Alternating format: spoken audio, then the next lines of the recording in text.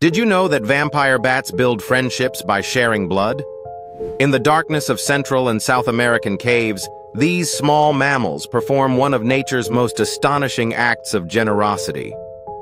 After a night of feeding, a well-fed bat will regurgitate some of its blood meal to a hungry companion who failed to find food. Why would a bat give up its hard-earned meal?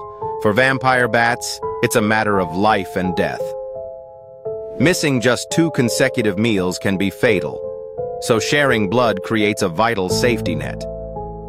But this isn't random kindness. Bats remember who helped them and will repay the favor when roles are reversed. Scientists have discovered that this system of reciprocal sharing actually forges strong social bonds, much like friendships in humans.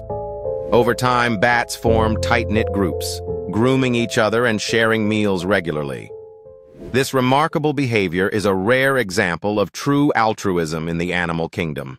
It proves that even in the wild, cooperation can mean survival, and trust is built on giving as much as receiving, strengthening the entire colony's chances of thriving.